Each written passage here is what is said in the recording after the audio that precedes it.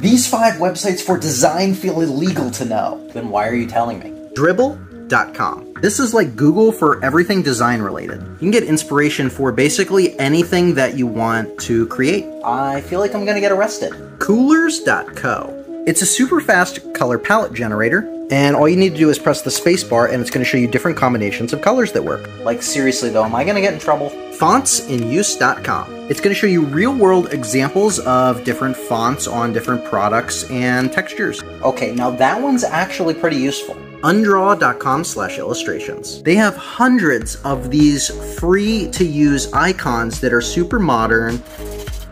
Photopea.com. It's just like Photoshop, but it's in your browser and it's completely free to use.